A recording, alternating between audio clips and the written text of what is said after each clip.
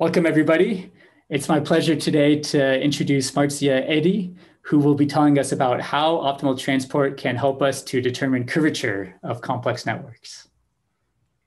Thank you very much for this invitation, and welcome to everybody for joining this seminar today. My name is Marzieh Eidi, and I'm going to talk about a beautiful journey today from Riemannian geometry to network analysis. I'm a PhD student at Max Planck Institute for Mathematics in the Sciences, and here I'm working under the supervision of Professor Jürgen Jost at MPI. And for all of these works, we have had two main motivations. The first is I wanted to understand what is the meaning of curvature in discrete settings. Because when we talk about complex networks and data in general, they are usually discrete. But what does it mean to assign a curvature notion to a discrete setting, such as graphs, for instance? On the other side, I wanted to know what is how we can determine the structure of complex networks with the help of these new emerging tools. This talk has three main parts: theoretical background, directed hypergraphs, and in the last section, we will see some applications and we will see networks can be curved. But first, theoretical background.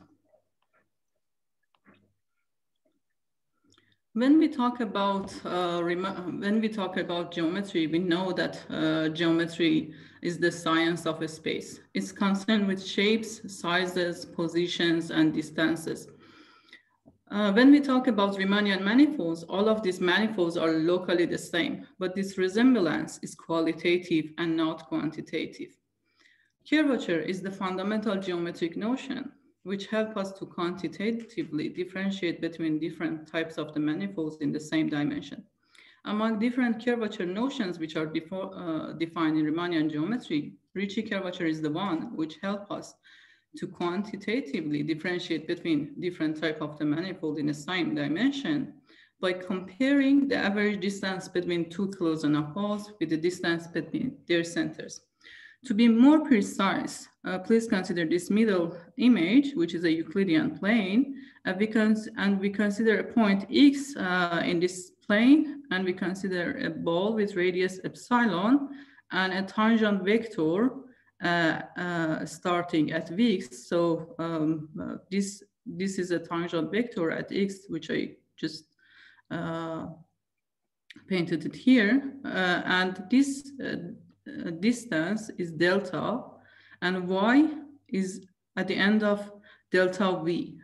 So the distance between x and y is delta.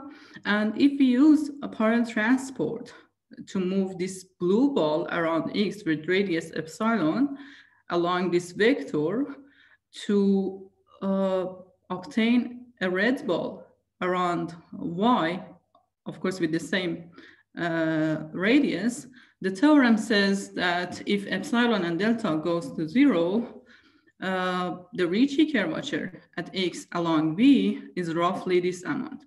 So as we see in this formula, we are comparing the average distance between these two balls with the distance between their centers. So in Euclidean plane, when the Ricci curvature is everywhere 0, that's along every tangent vector, these balls are in exactly the same distance as their centers. On the other side, on a sphere, in the left diagram, the balls are closer than their centers in average because Ricci curvature is positive at every point and along every vector. On the other side, in the right diagram, on a hyperbolic plane, balls are further compared to their centers because the Ricci curvature is negative everywhere. This is one of our main keys that help us to move our understanding and intuition of Ricci curvature from Riemannian manifolds to more general settings. And do you mind if I ask a question? So the distance between balls, it's not the distance between the closest points, it's sort of an average distance. Yes, Is that right? exactly. So we consider a point in Sx, and we consider the image of that point under parallel transport. So I see. basically what we are doing here is considering the sectional curvature. So we consider two geodesics in these two balls, and I mean two geodesics which start from x and y. And then we know what is the distance between the geodesics that give us the sectional curvature. And we know that the Ricci curvature is the average of sectional curvature when we consider this second vector, which is with radius epsilon, move around the unit sphere in the tangent space at x. So that is the way that we get the average between all these points. Thanks. Sure. So that was our main key and to move our understanding of Ricci curvature notions to more general setting than Riemannian manifold. Before going to our desired generalization of Ricci curvature, I should mention that mathematicians in the past 50 years have been interested in extending variety of curvature notions. When they are looking for some notions that these notions are independent of infinitesimal properties such as continuity or differentiability, and or they have some of analytical, geometrical, or topological properties of curvature bounds of Riemannian manifolds, and they can be applied to a wide range of examples and can be easily computed. These attempts have not been just limited to Ricci curvature, it's also for sectional curvature. For instance, Alexandrov was among the pioneers who generalized sectional curvature notions to geodesic spaces. Also, Lot and Villani have been among other mathematicians who generalized Ricci curvature notions to more general settings than Riemannian manifold. With these motivations, in 2007, Ollivier defined a notion of coarse Ricci curvature of Markov chains on metric measure spaces. So what we need is a metric space, which is equivalent with a random walk mu. So a random walk is a set of probability measures, which we can assign to each of the points in the space. Then by considering such kind of assumption, we can define the Ricci curvature of this space in the direction of every 2 points to be like x and y, where x and y are distinct. Curvature of xy is defined to be 1 minus Wasserstein distance mu x mu y over dxy, where W1 is the 1 Wasserstein distance between mu x and mu y, and it is equal to the infimum of this integral when we consider epsilon to be a coupling between mu x and mu y. There are different facts about this formula. The first thing is that we might ask why we consider 1 Wasserstein distance. Well, the answer is we can consider higher order Wasserstein distances, but to get similar results, we need to put usually more restrictions on the space to get the same results. On the other side, this, based on Villani, this infimum for our metric measure space is always exists. So there is at least one coupling which gives us this infimum. For the previous case, what I have seen is that at least people are in different areas are either interested in 1 Wasserstein distance or 2 Wasserstein distances. 1 Wasserstein distance is the easiest one to compute, and 2 Wasserstein distance is something that I have seen people in machine learning areas are specifically interested in, because this is the one that it's connected to Euclidean metric. And could I ask another question? So I'm familiar with the Wasserstein distance between measures. I was curious, how do you use this random walk mu to get the measures mu x and mu y? So it is, this is a very subtle question. So how we can define measures based on the random walks depends on the space. For Riemannian manifold, we can talk about Riemannian value measure. So randomly jumping from a point to a ball, to a sphere with radius epsilon. And this is actually the part that I wanted to just say in the next slides. So as you see, this formula is very general. What we need is a metric space equal with a random walk. This formula, so these spaces range from something like a Riemannian manifold, a smooth, completely smooth structure. And so when we apply this formula to our Riemannian manifold, the interesting fact is that we get exactly this Ricci curvature that we had here up to this scaling factor. So as you see, that formula for the Ollivier Ricci curvature is very similar to this formula. When we ignore this scaling factor and we substituted this average distance between the balls with the Wasserstein distance between probability measures. So if we apply Ollivier Ricci curvature to our Riemannian manifold by considering Riemannian value measure, we get exactly this Ricci curvature up to this scaling factor. And it is interesting to know that, optimal transport and parallel transport, which is defined in Riemannian geometry, have this kind of connections. They are connected by this factor that we have here. On the other side, in the opposite side of the range, we can talk about, for computing or defining Ollivier Ricci curvature, we can talk about something like undirected graphs. So in the undirected graphs, for instance, we have such kind of undirected graph, and we want to define the Ricci curvature along these two vertices, x and y.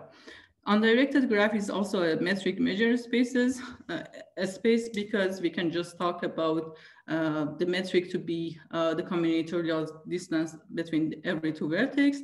And the measure here is defined based on the random walks starting from a vertex and going to the adjacent vertices. So because these two vertices are connected to one edge here, we can just talk about the curvature of an edge instead of the curvature of these two vertices.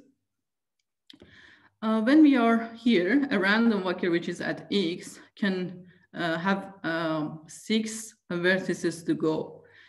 And when the undirected graph is unweighted, we can go to each of these vertices with equal probability. I call the first measure masses. So 1/6 would be the size of each of these masses.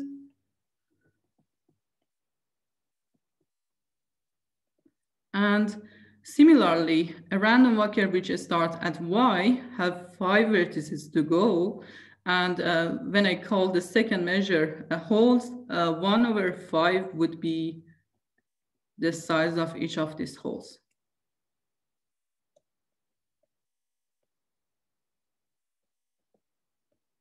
And when we talk about optimal transport, what we wanted to do was basically minimizing this integral.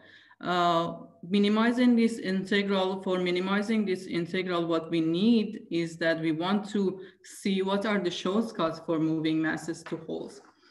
The best, as you see, the maximum distance of each mass to each hole is atmospheric because the masses are the neighbors of x and the holes are neighbors of y. The best type of shortcuts happens when a mass and hole coincide, something that happens in the triangles when we have a triangle, including that mass and hole and the other vertices that we started our random walk. So this is the best amount, the best possible case for the shortcuts.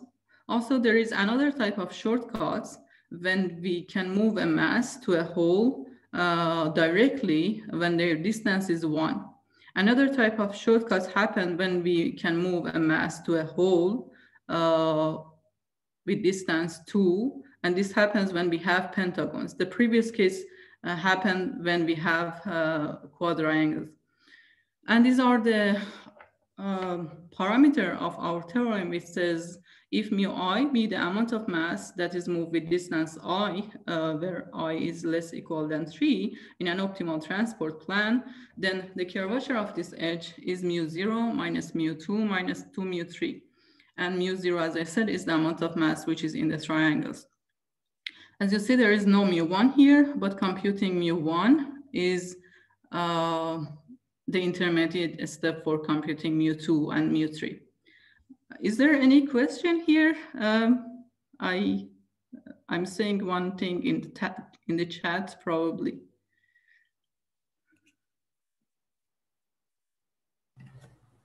No, nothing in the chat. But I see how this is starting to answer my question about the random walk and where you get the measures from there. Okay, thank you. Thank you very much.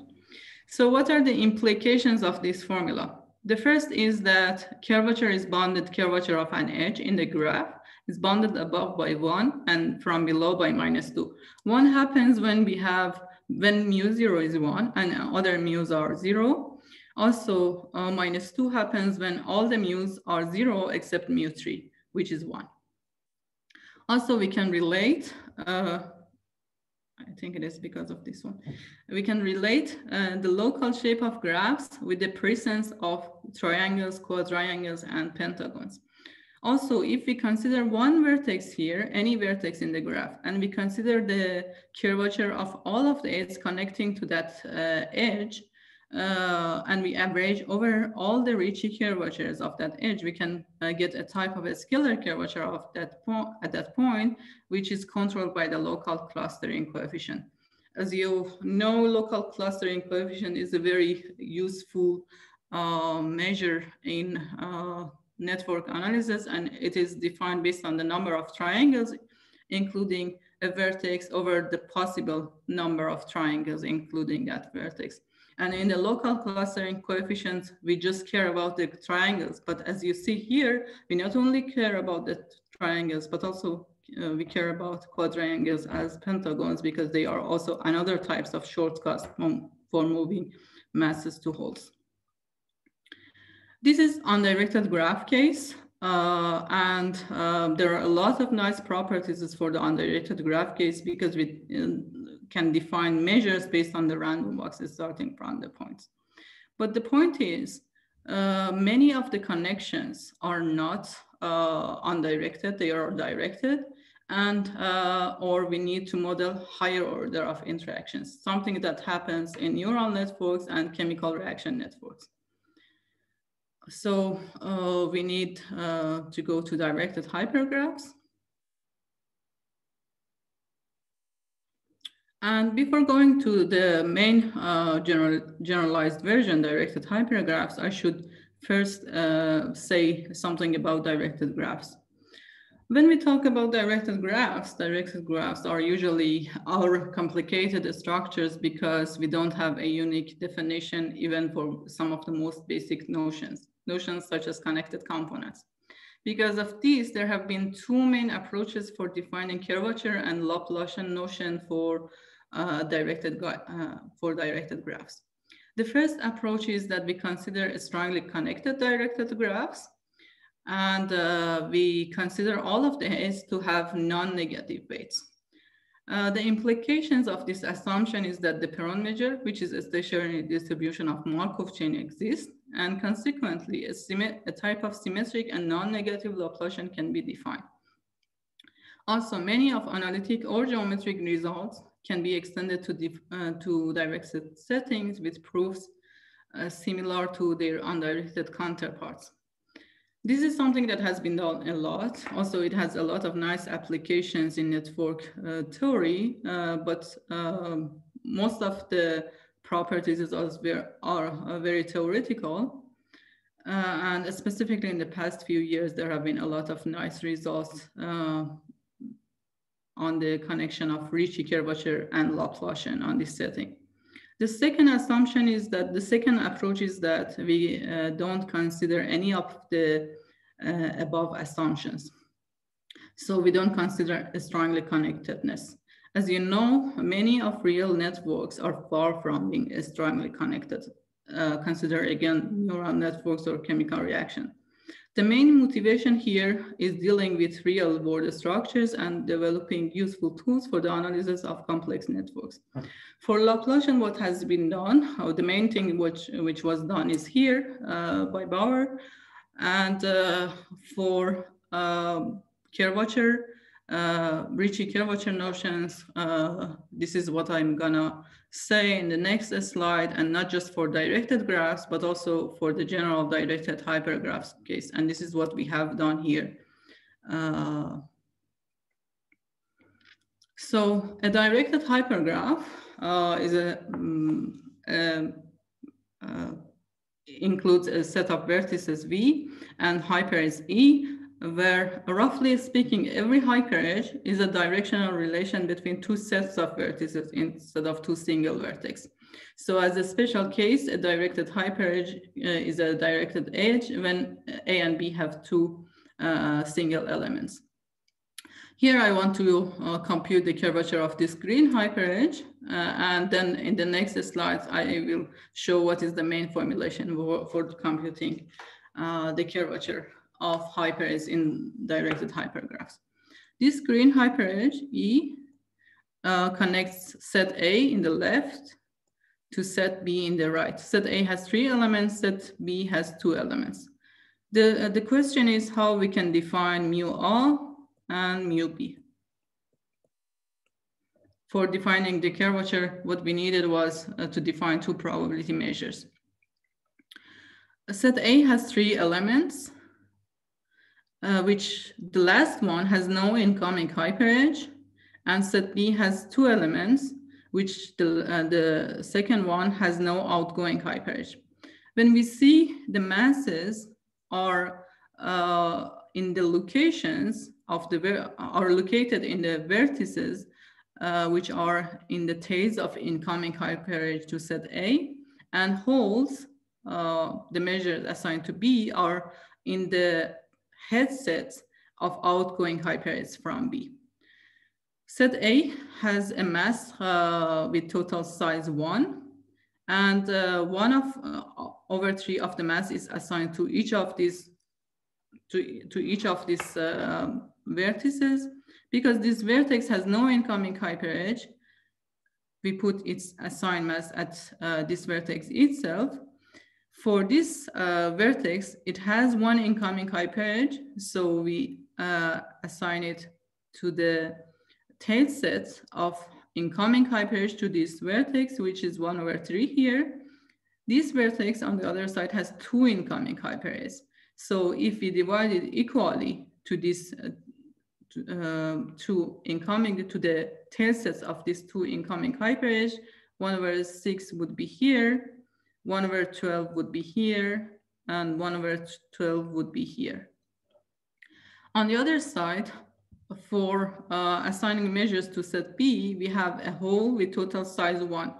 This vertex has no outgoing hyperedge, so 1 over 2 of the hole is assigned to this vertex itself, and the assigned hole to this vertex is divided equally to the headset of the outgoing hyperedges from B. 1 over 4, 1 over 12, 1 over 12, 1 over 12. As you see, I defined the masses and holes based on incoming hyperedge to set A and outgoing hyperedge from set B. But the first question is that why we choose such kind of option, why this is our option here.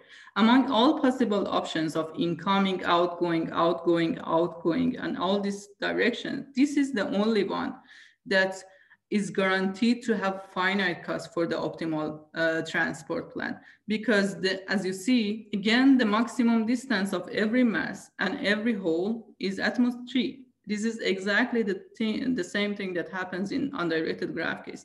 If we consider other versions, because we don't consider a strongly connectedness, we are not sure that we can move masses to holes with finite cost, because the distance between masses and holes could be infinite.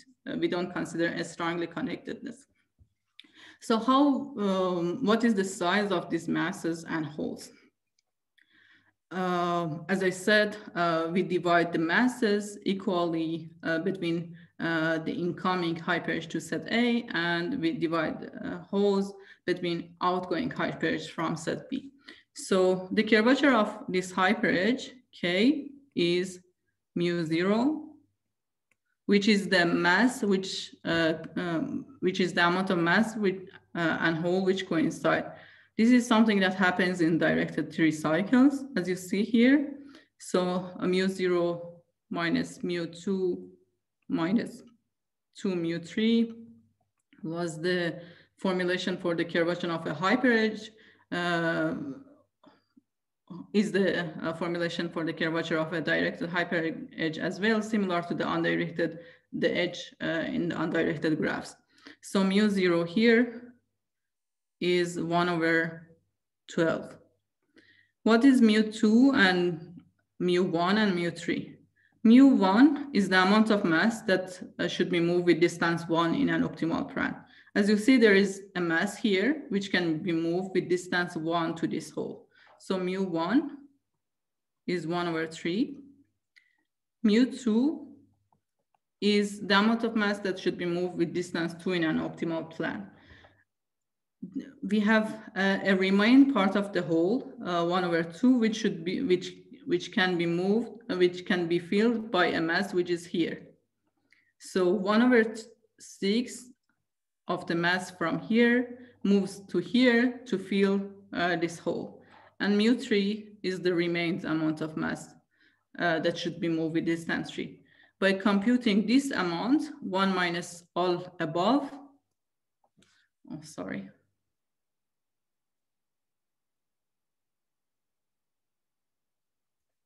1 minus all above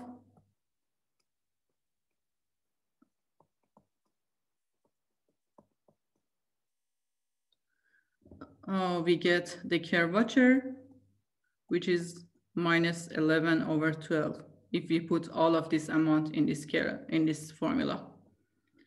So here we saw that how we compute the curvature of an edge, a hyperedge in a directed hypergraph. What we did, we consider a directed hyperedge in a directed hypergraph from A to B. This hyperedge is from A to B, and the curvature is defined 1 minus Wasserstein distance mu I in, mu B out, where mu I in and mu B out are 2 probability measures defined on V as follows. Mu I in is the summation of mu xi in, where xi's are the elements in R, and we put 1/n of the total mass at xi itself when there was no incoming hyperedge to xi, and we divided it equally to the tail sets of incoming hyperedge to xi when there was incoming hyperedge to xi, and we didn't put any mass in other vertices of the hypergraph. Similarly, we defined mu B out to be the summation of mu yj out, where yj's are elements in B, and we assigned 1/m of the whole to yj itself when there was no outgoing hyperedge from yj, and we divided it equally to the head sets of outgoing hyperedges when there was outgoing hyperedge from yj. And we didn't assign any hole to other vertices of the hypergraph. And then a Wasserstein distance between mu I in and mu B out is the minimum of this sigma, where by this I mean those elements which are in the support of R, mu I in, and these are those elements which are in the support of mu B out. And this minimum, this is taken over all the couplings between mu I in and mu B out. Namely, in the last sentence, we guarantees that we are starting from from the masses and we fill all the holes. So far, we saw the formulation and definition of Ollivier Ricci curvature for directed hypergraphs, and there are some interesting properties for this definition. In some applications, we want to know, for instance, how the curvature of a hyperedge changes when we remove some vertices of a hyperedge and we add some vertices to the hyperedge. And although the curvature deeply depends on the connections between the masses and holes, at least we can give some bounds for these changes. The proposition says that if we have a hyperedge from A to B with n and m elements, by adding L vertices to set A and L prime vertices to set B, we get a hyperedge E prime in which the curvature of E prime and E, the difference between these two curvatures is bounded above by this number. On the other side, by removing L vertices from set A and L prime vertices from set B, we get a hyperedge E prime, where the difference between their curvatures in this case is bounded above by this number. On the other side, there is another interesting thing, which is the usual framework for mathematicians, is that how we can classify the spaces, here the hypergraphs, which have a constant Ricci curvature along all of their hyperedges. This is something that geometers do for different curvature notions, topologies do for the number of holes in different dimensions and so on. And this is what we are trying to do here. And there are three different main cases for hypergraphs here. The main cases are Ricci 1, which is the highest amount of curvature in the sense of Ollivier. Ricci flat, which means that all the hyperedges have curvature 0, and Ricci -2. Here I just mentioned the Ricci 1 case, but we have similar results for Ricci flat and Ricci -2. The theorem says that vertices of a Ricci 1 directed loopless hypergraph, such that every hyperedge do not have a hyperedge in the reverse direction, can be divided into 3 sets as following, where we have a partitioning from set A to set B, from set B to set C, and C to A. These arrows basically means that we have these arrows represent a collection of directed hyperedges from set A to set B and so on. What about the reverse? Because when we talk about classification, we want to know both directions. The reverse is true for directed loopless graphs, not general directed hypergraphs. But this reverse also helps us to get closer even to the classification, even for the general directed hypergraphs, by considering the corresponding directed graph of a directed hypergraph. So far we saw some theoretical results, and in this part we will see some applications, and we will see networks can be curved. Before going to the network analysis, I should mention about the background in network analysis theory too. In the network analysis, we have 2 main approaches as well: traditional vs model. In the traditional analysis, we model complex networks by directed or undirected graphs, and we use vertex-based measures to determine the structure, local and global, measures such as node degree and local clustering coefficient. But in the modern analysis, we take higher order interaction into account based on modeling by directed or undirected hypergraphs and simplicial complexes. And we develop hyperedge or simplex-based measures by the help of ideas originated from Riemannian smooth settings for prohibiting local or global structures, measures such as Ricci curvature. And this second approach is the one that we have taken in the institute and with my colleagues. I will talk about in next slide. But why Ricci curvature? Why Ricci curvature is a powerful and interesting tool for analyzing complex networks? The first is we can identify connectivity patterns and motifs by the help of these two complementary Ricci curvature tools, Ollivier and Forman. Alongside Ollivier Ricci curvature, there was something else, another type of Ricci curvature defined originally on cell complexes by Forman, which comes from totally another ideas from Riemannian geometry. And here, my colleague have developed it to hypergraphs and directed hypergraphs. And for a directed hyperedge, this is one of the definitions that we have, that Forman Ricci curvature of a directed hyperedge is defined to be the total size of head and tail of the hyperedge minus the sigma in degree of the elements in A minus sigma out degree of the elements of B. And here in this diagram, first of all, when you see this formula, it is much more, much simpler than what we had for Ollivier, but it cannot capture what Ollivier's can, specifically in undirected graph setting. Ollivier is much more interesting because of the deep connection between Ollivier Ricci curvature, Laplacian, and a stochastic process. But here in this diagram, we see that when we want to compute the curvature of this orange hyperedge, we see that when we go from left to right, the curvature of Ollivier is changed. The sign of Ollivier is changed while the sign of Forman is fixed. This is because we are basically killing the shortcuts for moving masses to holes when we go from left to right. On the other side, when we go from up to down, the sign of Ollivier is fixed, but the sign of Forman is changed. In the diagonal, the sign of both is fixed.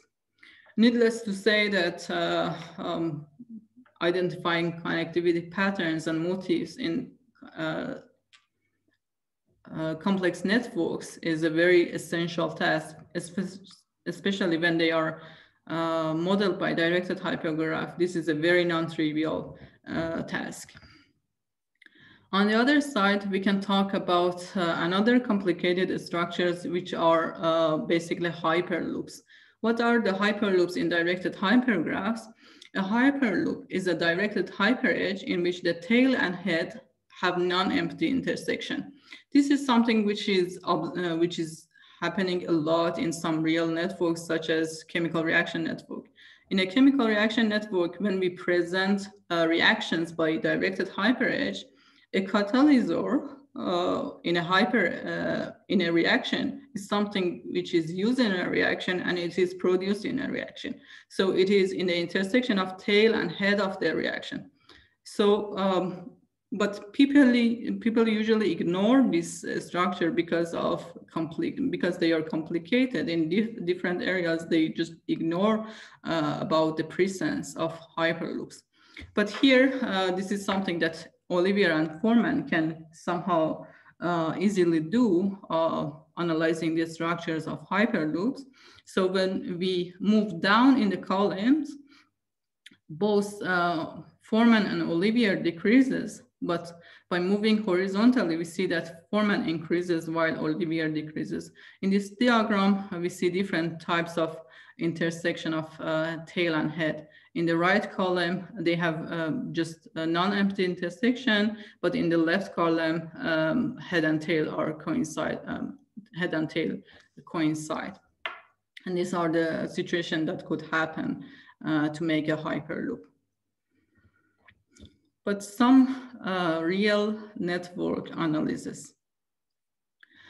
Another important reason that's why Ricci curvature is a good and powerful tool for analyzing complex networks is that it can detect local or global important structures such as clustering, sparsity, bottleneck, or redundant reactions. Here what we have is a metabolic network of E. coli. which has 102,000 reactions almost, and 680 reactants. So by reaction, I mean every reaction is a hyperedge from set A to set B. And just recall again that we consider the incoming hyperedge to set A and outgoing hyperedge from set B. In the diagram A, we see that this number is the number of reactions which has that number of elements in the tail and heads of the hyperedge. We see that 492 of the reactions have 2 elements in their head set, in their tail sets, and 2 elements in their head set. Also, 90% of the reaction that you see has 3 elements in their head set and 3 elements in their tail set. On the other side, when we talk about Forman Ricci curvature, when we see the distribution of Forman Ricci curvature, this curvature is very negative for most of the reactions. And just recall again the definition of Forman. The definition of Forman of an edge was the total size of head and tail minus the sigma in degree of the elements in A minus sigma, the out degree of the elements of B. When we have this number of very negative amounts, by comparing it with the first diagram, we saw that most of the reaction, 90% of the reaction have at most 6 elements in both head and tail. But very negative numbers come from the fact that most of the reactions have a lot of incoming hyperedge to set A and a lot of outgoing hyperedge from set B. And the most negative amounts basically represent those hyperedges or reactions which are bottleneck in the networks because they are connected in the left from so many reactions and in the right to so many reactions. On the other side, we see here in the third diagram, the distribution of masses and holes. Here also, the size of these balls is correlated with the number of reactions. As you see, many of the reactions, this bigger ball, most of the reactions have like this number of masses among around 700 number of masses and this number of holes. How we assign a mass? We assign the masses to the tail set of incoming hyperedge to A and outgoing, we assign the holes to the outgoing hyperedge from B. And when we have this very high number of masses and holes, basically what it means is that these hyperedges are very much connected to the whole, to a very huge part of the networks. On the other side, when we see the last diagram, Ollivier Ricci curvature, the distribution of the Ollivier Ricci curvature, we see that most of the curvature have curvature around 0.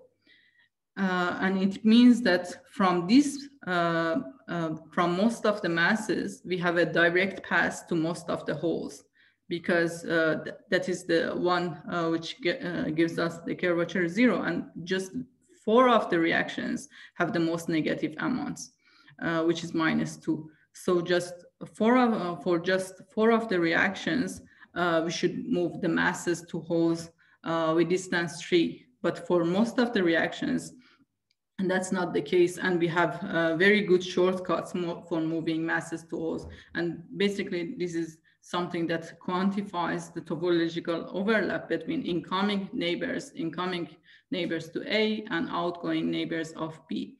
And it quantifies the clustering. So this biological network is very clustered because of this huge number of masses and holes and a curvature around 0 for most of the reaction.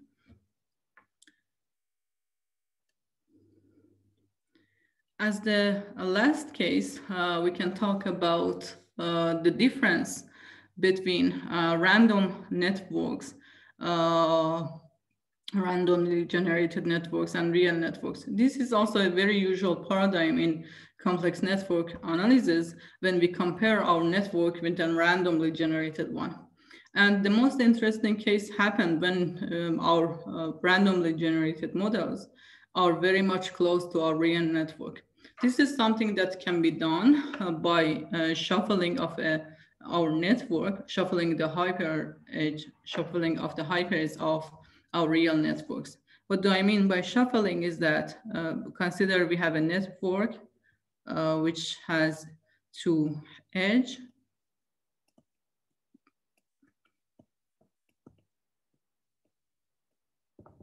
And shuffling of these networks means that I is connected to B prime and R prime is connected to B. This means shuffling of the hyperedge in these networks.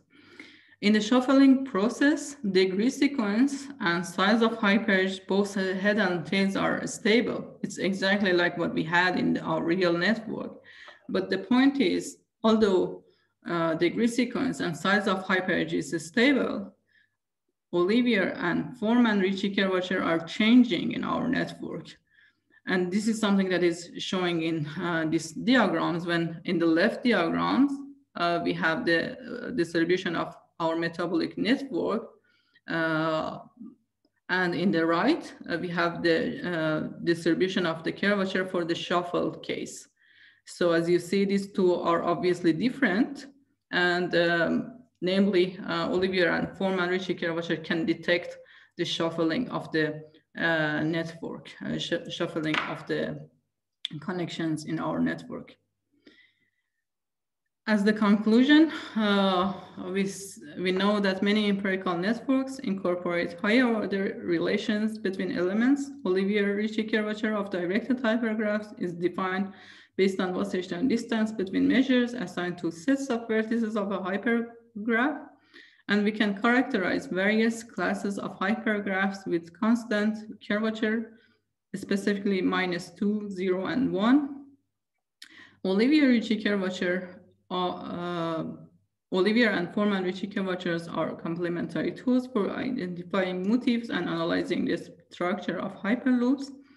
And distributions of these curvatures for real networks, such as metabolic network of E. coli, deviates from random models. And they nicely detect redundant or bottleneck hyperedge reactions in the metabolic case, and also quantify clustering and topological overlap between neighboring sets. So thank you very much for your listening, and I would be happy to answer questions. Wonderful. Thank you so much, Marzieh. So before we get to questions, let's briefly unmute ourselves and applaud for the speaker.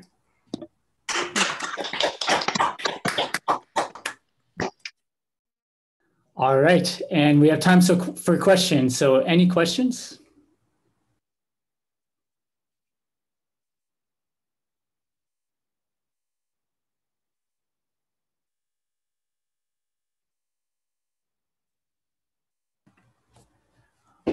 I'll get started with the first question. So, you know, when a geometer looks at a point on a manifold, you know, you have good intuition and you can identify this as a negatively or positively curved point. How would you say that situation is for graphs? You know, as experts build their intuition, can they look at edges and start to identify these bottleneck edges as negatively curved or things like this? I don't know how precise they should look at the structure to understand whether the curvature is positive or negative and so on. But this is really a really interesting question, because at least what I understand is that when we talk about curvature generalizations to more general settings than Riemannian manifold, as I said, one main thing is that what are the properties that curvature bounds have in Riemannian case. For instance, when we talk about positive lower bound in Ricci curvature, we have Bonnet-Meyer theorem. So if the Ricci curvature of the space is bounded from below by a positive number for every 2 points, the diameter of the space is finite. Okay, so in the graph case, of course, it is a discrete setting. We could probably say something about the curvature of the edge by seeing the triangles, quadrangles, and pentagons. So if we have a lot of triangles, it is highly likely its curvature is highly likely positive. Or when we have a lot of quadrangles, it's highly likely around 0. Okay, but the thing is, in directed case, we cannot say something like that. Of course, you know, it's not that, and that's obvious. What is the meaning of positive curvature or negative curvature or 0 curvature in more general setting? But something which has a meaning in more general setting is the connections of curvature to other notions which are already there.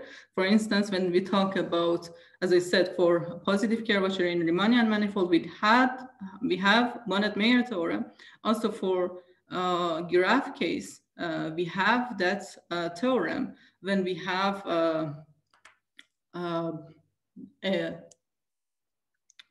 the curvature of the graph is bounded from below by a positive number. It means that the diameter of the space is finite for the graph case as well, or other properties as well, like what is the connection to the first non-zero eigenvalue of the Laplacian.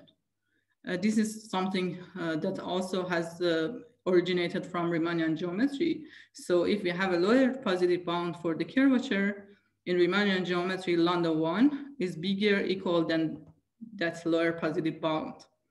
And this is something that is also transferred to the undirected graph setting when we define the Laplacian, normalized Laplacian, which is a very usual notion in undirected graph case, and the lambda 1 is bounded below by the lower positive bound for the curvature in undirected graph case.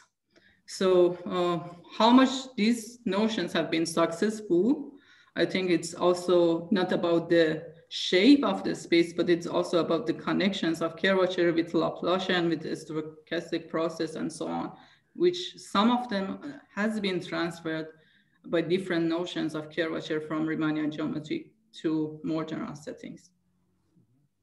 That's beautiful. So there's a question in the chat window from Alex Smith, and they ask, can you speak more on how you detect bottlenecks or redundant edges in these hypergraphs? Is it directly given by the curvature of the given hyperedge? Okay, so we had that one here, I think. So as I said, here in the second diagram, we see all of the reactions have very negative amounts in the sense of Forman. Okay, when and the most negative amounts, there are some edges which gets these most negative amounts. But what is it? What does it mean to get most negative amounts in the hypergraph? So we have an edge which gets the most negative amounts for the curvature. It happens when that edge, which the total size of its head and tail is at most 6, is connected from left to so many hyperedge and connected from right to so many hyperedge like this. So these, the most negative amounts for the curvature, the edges with most negative amounts for the curvature are the ones which are essential for the flows in the networks, because most of the flows comes to those edges and goes out from those edges from the other side. So these are the bottlenecks in the network.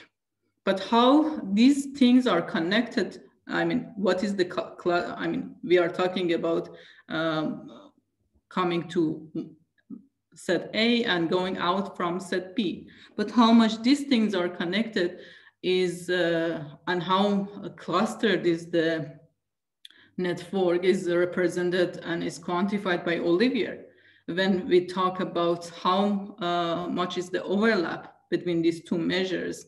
And as we see in the last diagram, most of the reactions have curvature around 0 and positive.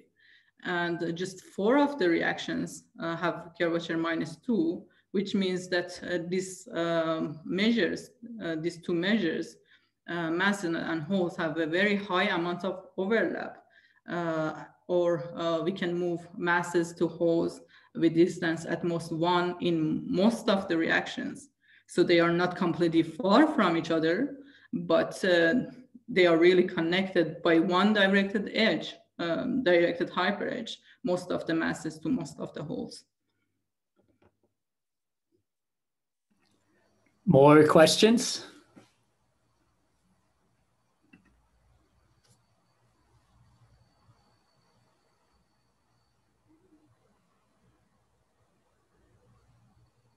All right. Well, if not, thank you so much, Marzieh, for the fantastic talk.